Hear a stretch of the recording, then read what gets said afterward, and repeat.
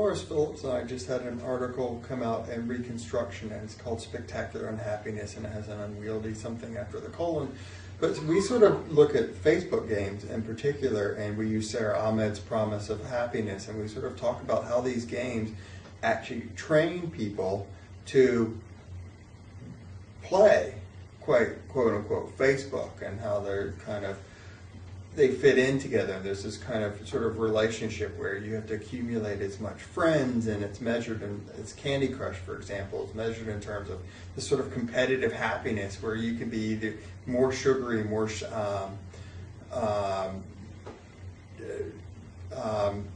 more sugary than your friends, and you go through this kind of Candyland type thing, and it's this kind of competitive thing, and you're evaluated on happiness. And so that's what I think one of the big sort of intersections there is that these games kind of they depend on platforms like Facebook, or they did. They're now branching out through apps and things like that.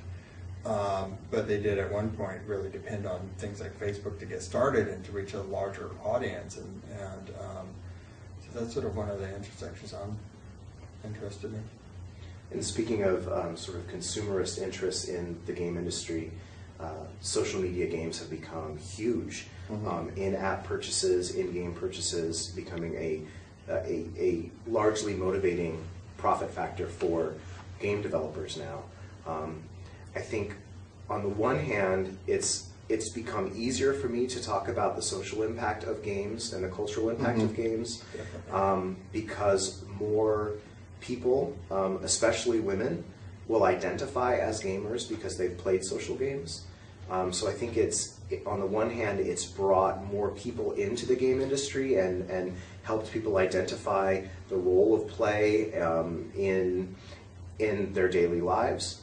But on the other hand, I think that because it comes with such a motivation for profit, it's an area we can game scholars should investigate.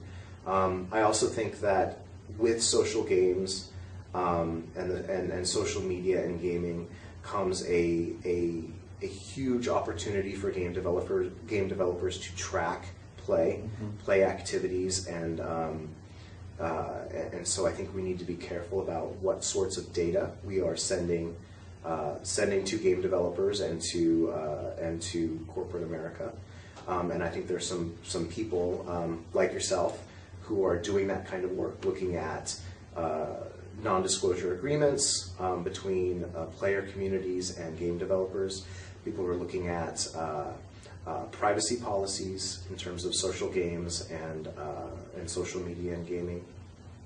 And those are some opportunities for further research, I think. And I'm kind of also interested in the way that these social games have redefined the landscape of gaming, as Rylish was saying.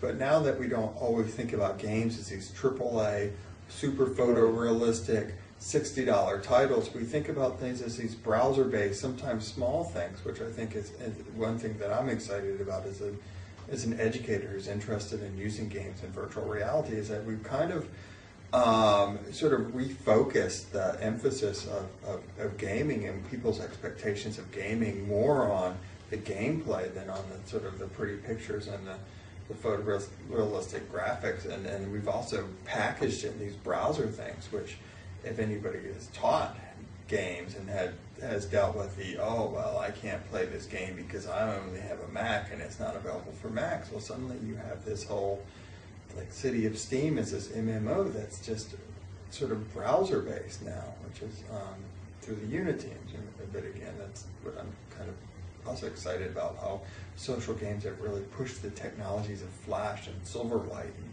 sort of stuff like that to do things that they weren't intended to do, and now they're opening sort of these other avenues for maybe perhaps repurposing games for our own nefarious purposes. No, that's a good point. I was just talking to a conference member yesterday, and he was asking what I studied, and I of course said, professional communication, rhetoric, and computer game culture. And he said, "Well, I'm not a gamer." And I said, "Well, show me your phone. And I asked him, what do you do with your phone? And it was mostly games. And so right there, but then we opened up a conversation of what does it mean to be a gamer? How much time do you have to spend every week to be a gamer? What kind of games do you have to play to be a gamer? But Ken McAllister has this really great exercise where he starts in a big audience where he says, how many of you consider yourself gamers? And of course, I don't know, maybe 20% of the audience raises their hands. And then as he gets down to all of the levels of these different games and finally settles on solitaire on your Windows-based machine, and then everybody's raised their hand. So I think social media and games really do expose more people to games, and also expose more people to game development and to social tracking.